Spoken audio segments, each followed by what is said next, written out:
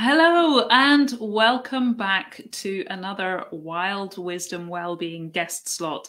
And today I'm absolutely delighted to have Melissa Benitez with me. And we've talked about going live together for quite some time, haven't we, Melissa? So I'm delighted. Yes, it's been months. So excited. Thank you very much, Robert. It's my pleasure. It's my pleasure. So it's great to have you with us here today. And just to do a little bit of an introduction, if I may. So Melissa runs MB Holistic Botanicals and does a range of wonderful things, all to support our well-being.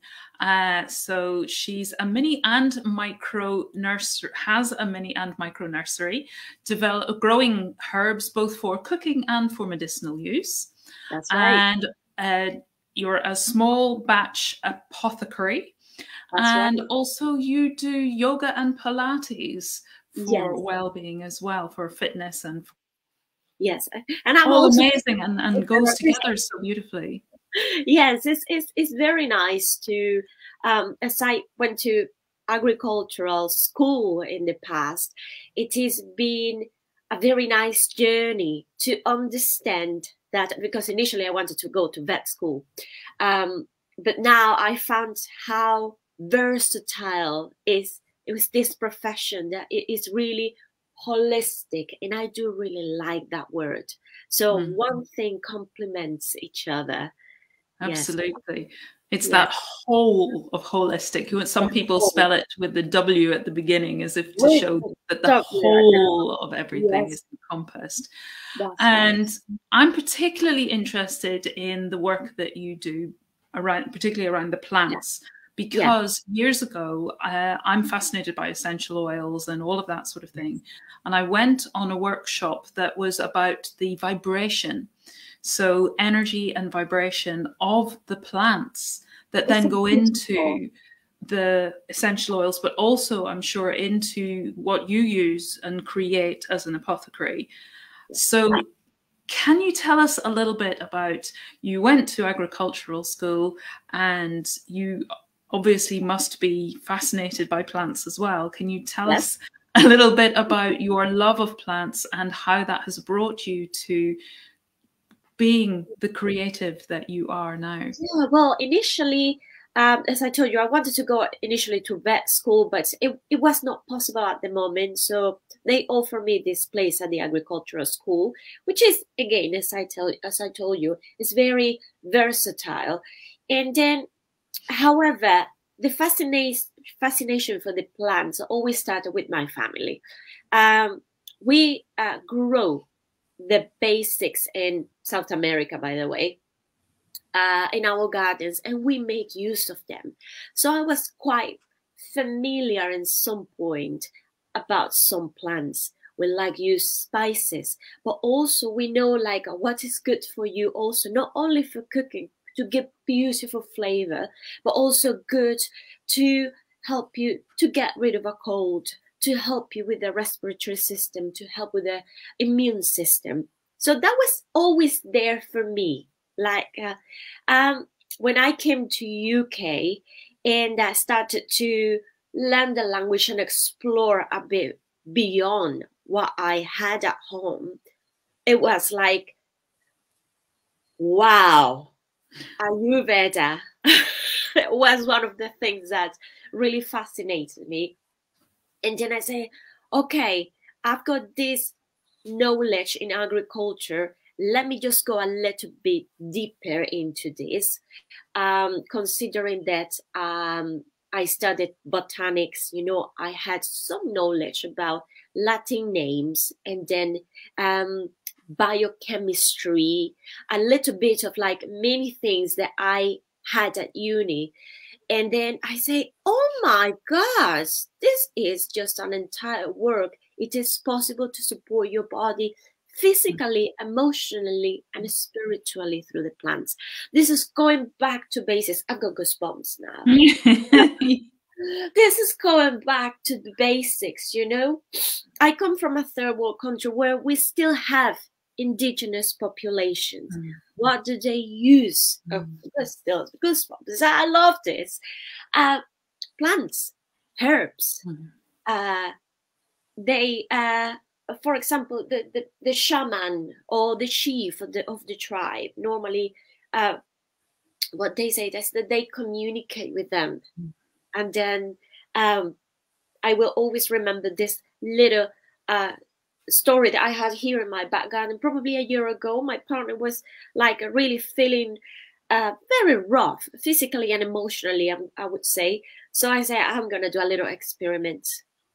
I asked my herbs, who wants to help?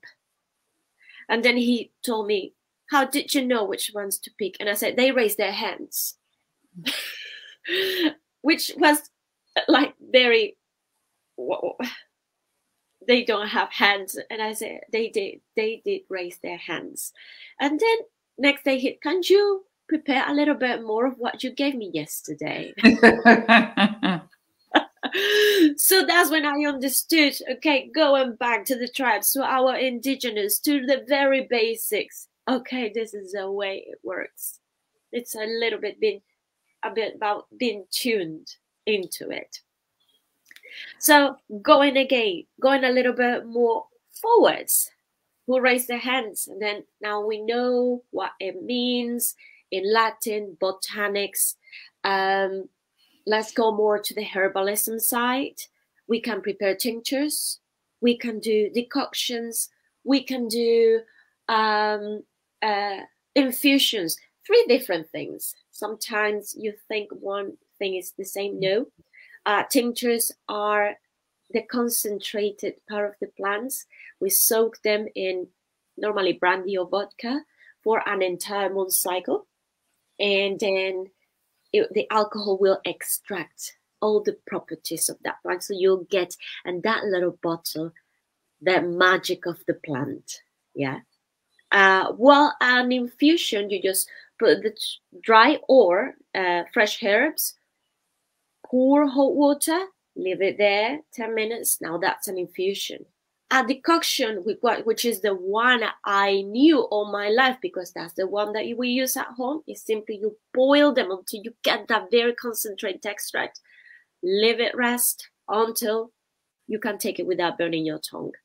So those for me are the 3 basic preparations in herbs. And what else can I tell you, Robin? I can't go in. But I love what you said there about you went and you asked her. Yes. And that they raised their hands. And that's basically what I did on another workshop. We kind of did it on the first one I mentioned, but also on another one where we dowsed. And I'd never dowsed before. I never believed that I could dowse. But from that workshop, I learned how and have used it many times since. But we were dowsing for essential oils. So we had the bottles all lined up, and then we would use the pendulum for the contents of the bottle to raise its hand.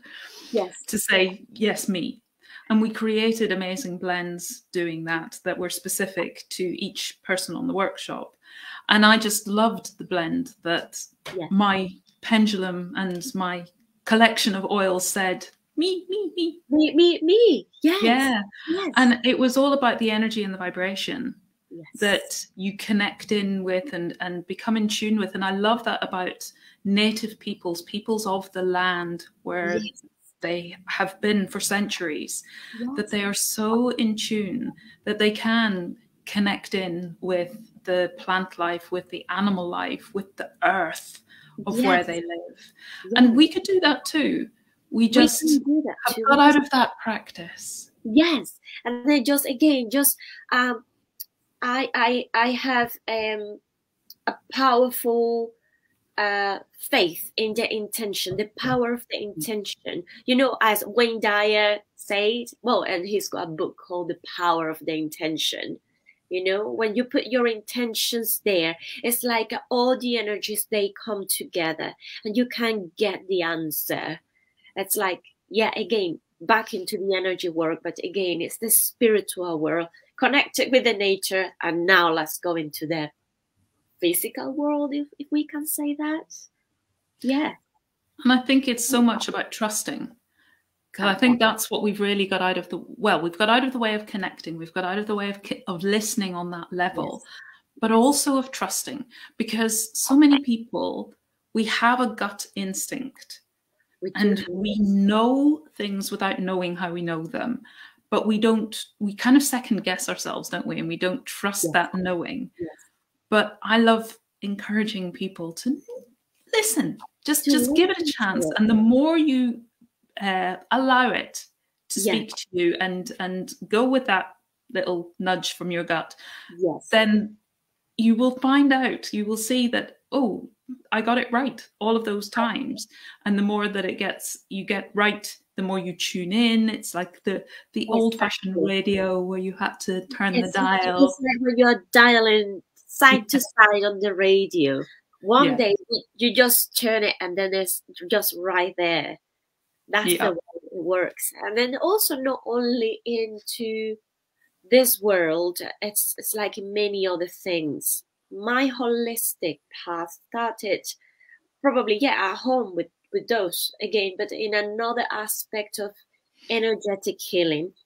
Started with a art called Jinshin Jitsu, which is from Japan, and then it also it works harmonizing energy flows in the body, and it's beautiful. The more you practice, the more you learn your intuition go. They do really teach you to follow that gut and the intuition, to being in a state where you can totally just let your hands move across that body and harmonize the energies that needs to be just harmonized again. Brought back into balance quite often. And I practice Reiki, so it's a very similar idea. It's all about energies and bringing them back into balance and into harmony. And I've only just recently come across Jinshin Jitsu through a colleague of mine who uses the finger holds. Yes, the finger holds. Has taught a group of us about the finger holds for the work that we do with frontline assistance for stress and trauma, because I also do EFT, which is about tapping, but it's using the same. It's all, I love how we've got all of these different. It's like so amazing, isn't it? Yeah. And if you think, for me, it's looking at the fact that there are all of these little pockets around the world of ancient, native, or cultural wisdom that have been passed down through the centuries. And although they're coming from, you've got the Celtic and the Druidic traditions, and you've got your country's native traditions, you've got the Japanese native traditions, you also do Hopi ear candling, so the Native American traditions. And all of these different things come at it from different perspectives and different cultural lenses. And yet, when you drill down, all the way, it's like all kind of the same.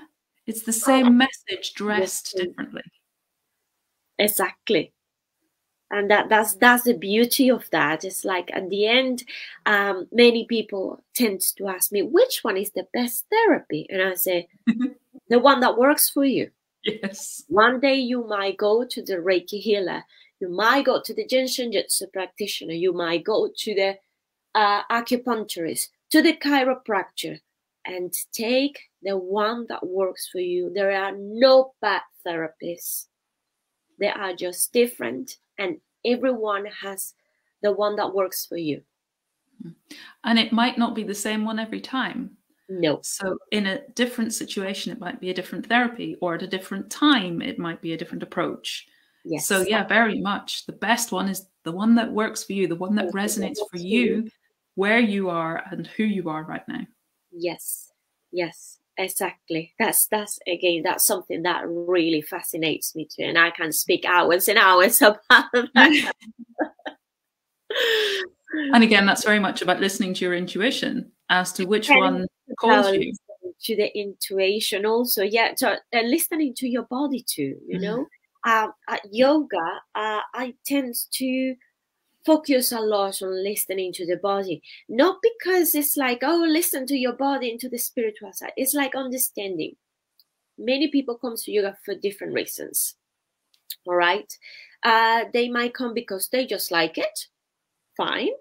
They might come because they are searching for, again, any course, any emotional, spiritual, they can't sleep, they've got pain, they are recovering from injuries, many things. The beauty of yoga is that can be adapted and is very versatile too. And then when I go into the part of listening to your body, it's like understanding your pain. So when I say I like pain, people tends to say, I mean, what's this crazy woman saying? How can she say that she likes pain? I said, yes, because pain is a signal. Pain is your body talking to you. Okay. And there are different types of pain. We've got different types of pain. What you say, yeah, like, yes, you get the good pain and the bad pain, because the good pain, you don't want it to stop. It feels good. It's a satisfying pain. Yeah. It's the one that you say like, oh yes, it feels good. Yes. And it really makes you feel, yes. Should I stop? No, don't stop. I think it's a releasing pain quite often, isn't it? So I was saying to somebody the other day about, say you sprain or you bruise a muscle or something, and you just want to give it a bit of a massage and help to, because if that muscle, maybe if you've overdone it on the gardening or the exercise or something, and the muscle is tight and you think, oh, that hurts, but it feels so good because it's helping to release the muscle. Release, exactly. Yes. So yeah, that's something I really focus like. And then when we are performing different poses, I say, don't look for, if it's bad pain, please stop. Yeah. Okay. If it's good pain, you may want to take a breath and see if you can go beyond the pose. Yes. So that's something that I just feel fascinated. Like, and then people changes their perspective about pain, which is really funny, because pain is just only just a signal of what's going wrong, and pain will lead you to the solution of that. The pain will take you to the root of the problem. Where is your pain? What kind of pain? Is it pinching pain, like you feel that it's pinching on the back, on the arm, on the leg? Is it irradiating pain? Is it just a good pain when you move? Is it just a bad pain? Is it excruciating pain, like you really, it feels triggered by everything? So yes, trying to describe, verbalize the pain helps a lot. Yeah, and that's not always easy, but absolutely. And I think in my workshops, I encourage people to develop a vocabulary for what their body is saying. And so for me, pain or discomfort of any kind, whether that's physical, emotional, spiritual, it's information. Like you say, it's just a signal. It's just the body doesn't have real verbal words like we're speaking now. So its only way of communicating with us is how we feel. Physically, emotionally, spiritually. So when we can tune in, because I think we have a thing in the West, certainly, of a pain is wrong, pain is bad. It's like you're saying, they'll look at you like, you like pain, you're weird.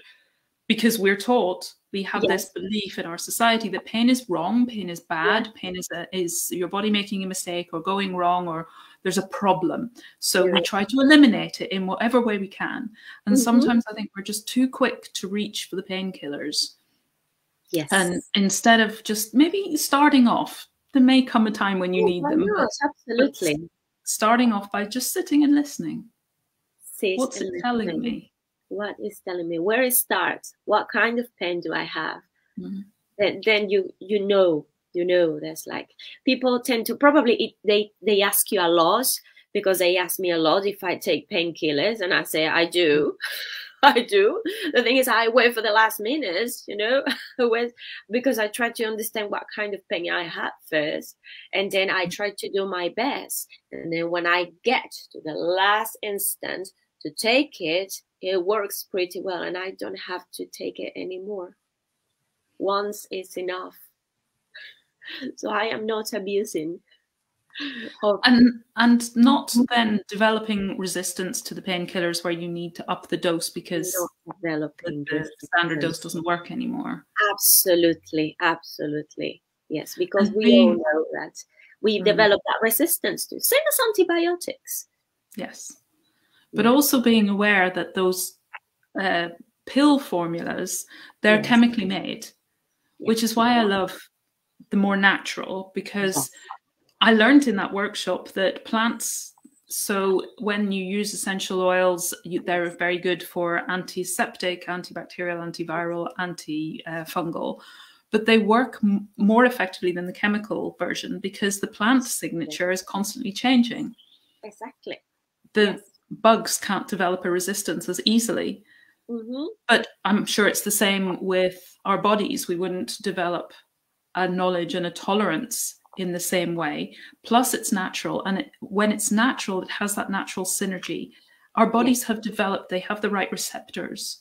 So they can work with in synergy, rather than if you take a chemical one, then there's the chemical-y stuff that you need to get rid of. But you just take, the body takes some of it, but then it needs to dispose of the rest because it's not working with the body. And also has got secondary effects, like especially in the liver, because the liver is going to work even harder to eliminate all the secondary effects of that painkiller.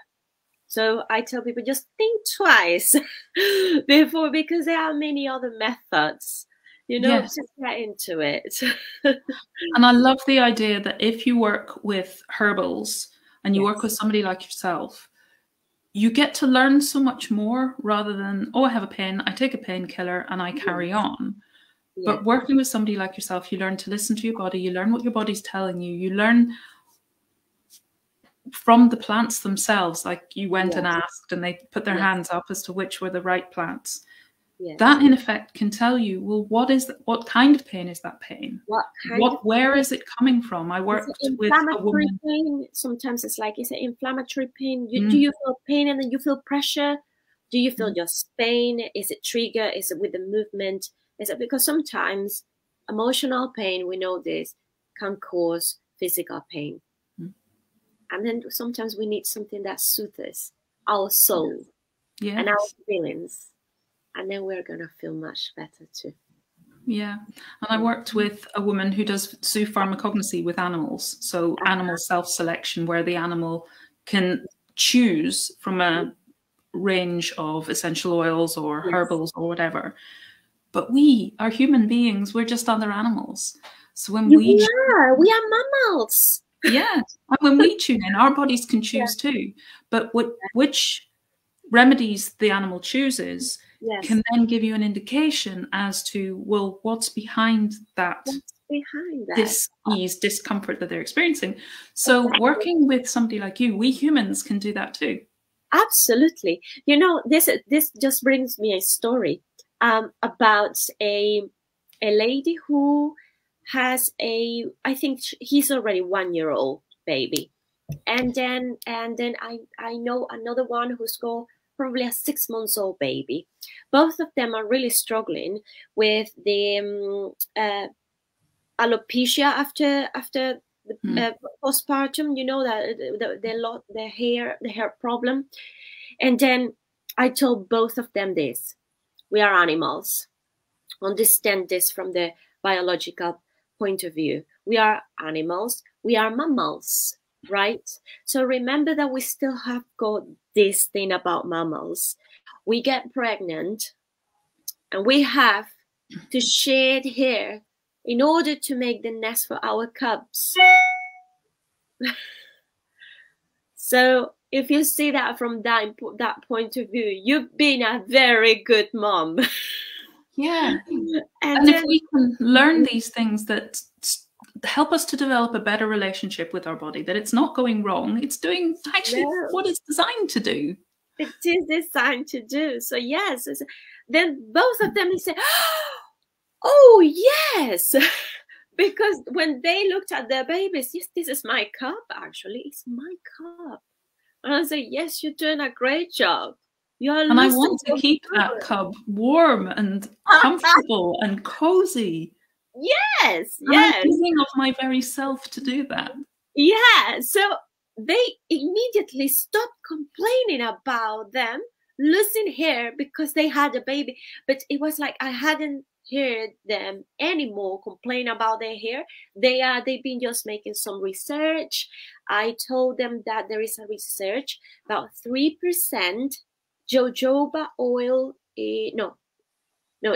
Jojoba oil in peppermint essential oil in a 3% dilution. So 3 milliliters of peppermint oil in 100 mils of jojoba oil.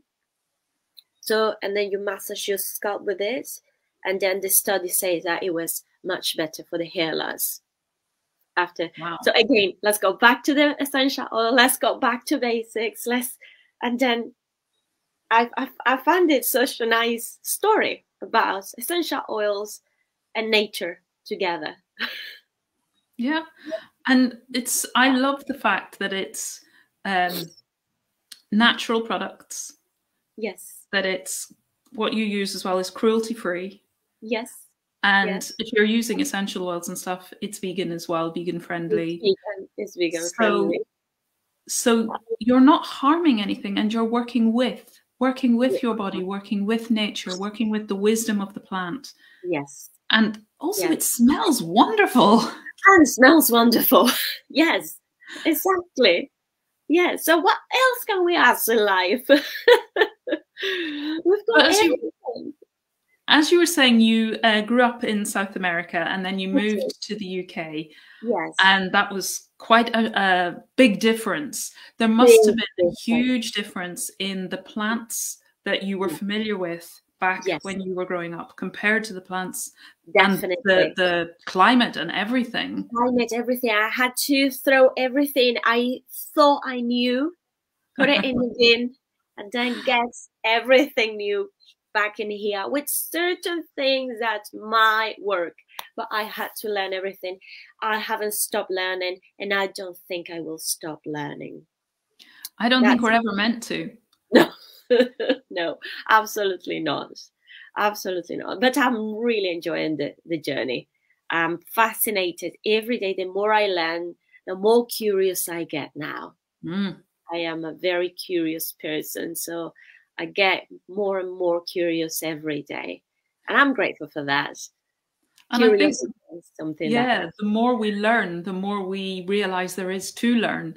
And when you've learned one little piece of the jigsaw puzzle, you get curious as to know, well, which one does this fit with, and where does that go, and what does that bit look like when you put it together? Yes, definitely. Yes, it's a wonderful journey, and since I started to work more and more with herbs, and knew more. I'm gonna say new for me, okay?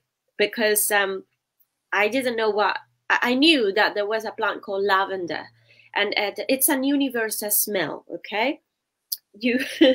Another funny story. I did work in horticulture some time, and then the only lavender I knew, it was a floor cleaner back home called Mistolin, okay? And it's a favorite for everyone, Mistolin lavender, okay? But actually I never knew what was the lavender plant, but only in pictures. So of course I came to work in horticulture at this nursery, and then I overwater the lavenders or underwater the lavenders, and I was like, oh my gosh, how do I explain my boss? The only lavender I knew, it was from the Mistolin, from the floor cleaner. I did never cultivate a lavender plant. So yeah, that was one of the things that I learned about this magical world. Yeah, so yeah, I'm fascinated about lavenders, and I've got several types of lavenders now, and I don't kill them. That was one of the oils that we focused on the workshop that I went to, and they taught us about the different chemotypes depending on where obviously there are different species or whatever you call them within the family lavender, and then depending on where it's grown and the conditions, so the soil, the climate, the altitude, everything. Yeah, it can change, and then and the different types of lavender. For example, the one that it's call it universal, the more versatile is Lavandula angustifolia. But you get the French lavender, you get the other types of Lavandula dentata, which smells absolutely adorable, by the way. You get also the very pretty flowers, but not so much smell. So, or you get different type colors of flowers. I've got a white lavender here. Oh my God, I love it. Yeah. So you get a decorative, medicinal. Yeah. Yeah. And before we came live, you were saying that we're actually just entering the season now for medicinal plants. Entering the season, so I'm so excited about the mints. I've got them. I'm excited about lavenders, but I'm even more excited about the mints. Probably the ones those are the ones that I find fascinated too. Not only because they taste nice, but the range of flower, the flavors that you can get from many types of mint. So I've got like strawberry mint, Moroccan mint, banana mint, chocolate mint. There is a new one that is like the black currant mint, black peppermint. You get spearmint, and oh, they are really nice. So the basil mint is really nice too. So pineapple mint, apple mint. Pineapple mint. I do have apple mint, and I do apple mint too. And they're quite different, aren't they? The hairy, thick leaf of the apple. Very green and shiny leaves. There are some more like my curly ones. What the other ones that are more prostrate, for example, the banana pennyroyal. I used to have pennyroyal, and the smell was so strong. It's so strong, isn't it? I love it too. Yes, yes. It's a world. It's a world of mints. It is. It is. We have it growing wild here near the stream, and in the summer, when it's warm and you get the volatile oils coming off, the smell is just amazing. It's just amazing. And let's talk about an infusion of mint. Oh my God, that's digestive. It helps you to calm your nervous system. Yeah, it helps with digestive problems. Yeah, you can chew it. Yeah, great breath freshener. Yes, great freshener. Yes. It's just fascinating. Yes, so I'm really looking forward for the mints. Just to get ready so I can take them out. The camomiles and also the lemon verbenas. Oh, yes. Very good sellers. Yes, lemon verbena is fascinating to me. I actually made one of my tinctures. It's with lemon verbena. It's lemon balm, lemon verbena, and chamomile. Those three. They are really, really calming. Very good for the nervous system to help you to aid in sleep too. Yes, it's really nice. Beautiful. Yeah. And also, I believe you run workshops. I do, yes. This since January, I've been starting to plan my yoga workshops. The next one is going to be on March the 6th, and it's all about energy self-healing. So I'm going to be teaching the principles of Jinshin Jitsu and some yoga, and I can't wait. So I'm so excited about it because, as I told you at the beginning, Jinshin Jitsu is one of the therapies I've been studying and practicing the longest. So I'm very excited to start sharing what I know, and starting with the finger holds, main central flow. Those are the two basics of Jinshin Jitsu.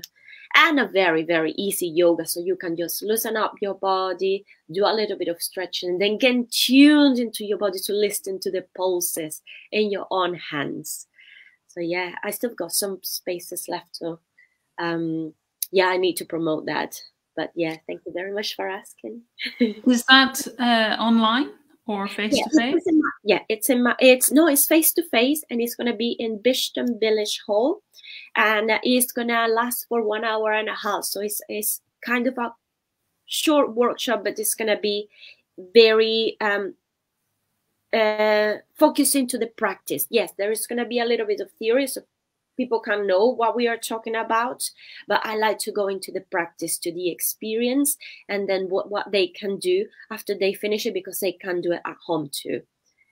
Yeah, so it's 9:30 in the morning till 11. Sounds like a great way to start the day. Oh yes, it is. And it's like it's not too short, not too long, and then you still got the rest of the day to chill out. So in terms of your small batch apothecary work, Yes. do you sell the tinctures and well, I mainly started to sell is body butters, bath bombs, and yes, I do sell the tinctures. I have developed 2 at the moment. If people need something extra, yes, I can make a preparation for you. Basically, I've got 2, as I told you. One is the one with lemon balm, lemon verbena, and chamomile, and it's just simply a calming tincture.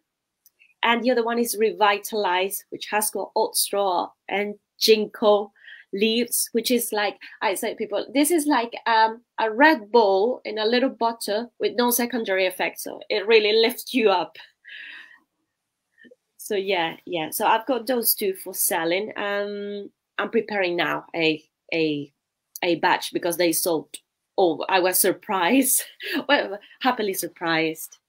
But yeah, I want to do a little workshop about basics of the herbs. I would be very interested to help people to know that they can have something in their garden that can help them.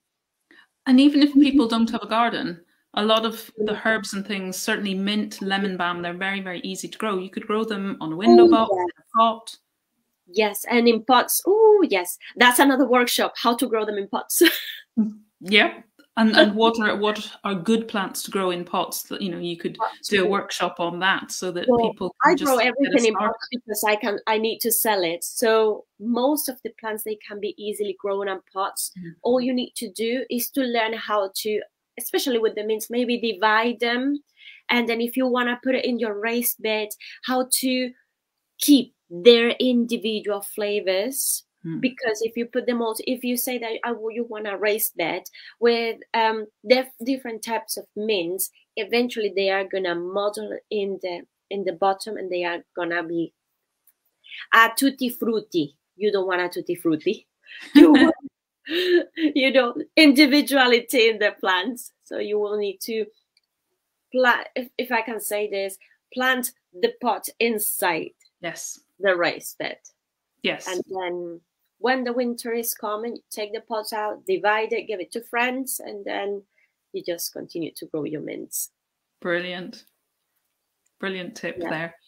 Yeah. So please do post those different workshops and your tinctures and anything that you're offering. Feel free to post them on Wild Wisdom Wellbeing, because it'd be great for people, having watched our live today and heard all about what you offer. It'd be great for them to be able to access those easily.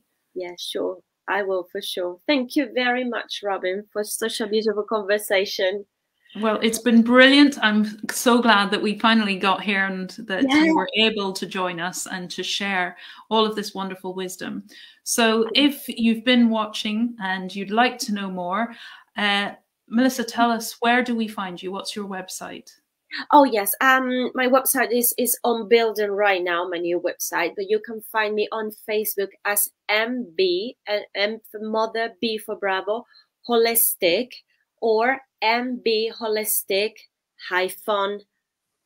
Botanicals. So MB Holistic is more for the yoga and the complementary therapies, and Botanicals is more for the nursery and the apothecary. So brilliant. Yes, and when your website is finished, feel free to share that on the group as well. I will, for sure. I'm working on that. Brilliant. Thank you so much again, Melissa. Thank you very much, Robin. And thank you for watching. If you've got any questions for myself or for Melissa, do feel free to stick them in the comments below this video, and stick in a #replay if you're watching the replay.